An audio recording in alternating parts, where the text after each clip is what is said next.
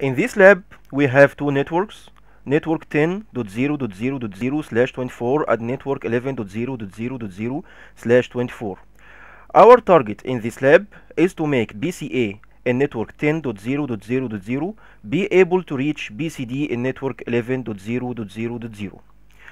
We have also network 50.0.0.0/30, which connects between the two routers, router 1 and router 2.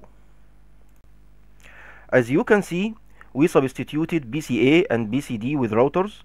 In these routers, we removed routing functionality and configured IB interface for their fast Ethernet interface, and configured a default gateway which is pointing to the router's interface in each network.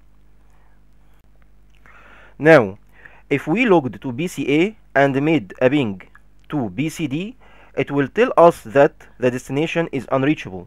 This is why. This is because R1 until now it doesn't know any information about network 11.0.0.0/24. Until now, R1 can't reach network 11.0.0.0, and the same thing for R2. Also, it can't reach network 10.0.0.0. Okay, let's make this in practical way.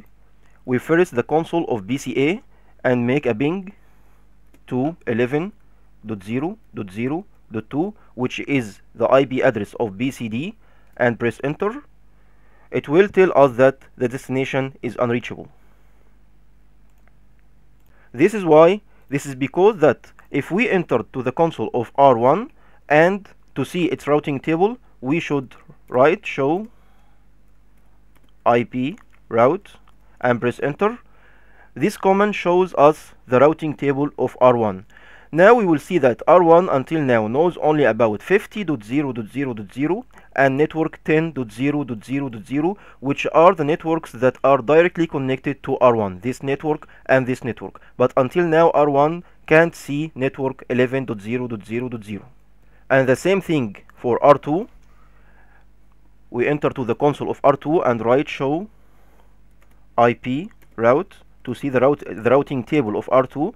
We will see that R2 until now knows about network 50.0.0.0 and 11.0.0.0, which are the networks that are directly connected to R2, but it doesn't know anything about network 10.0.0.0. Now what we should do is to enter to R1 console and configure it to be able to reach 11.0.0.0 network, and to log into R2 and configure it to be able to reach 10.0.0.0 network.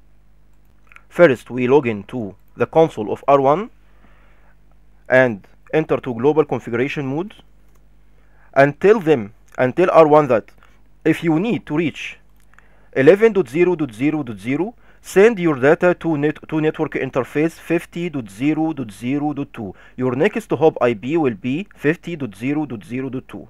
So in the console we write IP route 11.0.0.0, which is this network, and the subnet mask /24, which means 255.255.255.0, and next hop IP will be 50.0.0.2, 50.0.0.2, and press enter.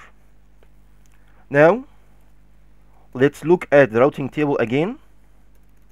Show IP route. Now we will see that R1 can see network 11.0.0.0, which is configured using static routing. The same thing we make with R2.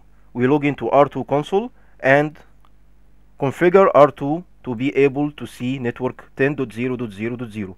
In the R2 console, we enter to global configuration mode and write IP route IP route the network 10.0.0.0. its subnet mask is 255.255.255.0. the next hop IP will be 50.0.0.1, which is this interface. Now we should look at the routing table of R2, show IP route. We will see that now R2 is able to see network 10.0.0.0 using static routing configuration. So now R1 is able to reach network 11.0.0.0 and R2 is able to reach network 10.0.0.0. So now if we enter to BCA console and make a ping again to BCD 11.0.0.2, it should succeed. Oh, it succeeded. Yes. Success rate is 100%. So now BCA is able to reach BCD using static routing configuration.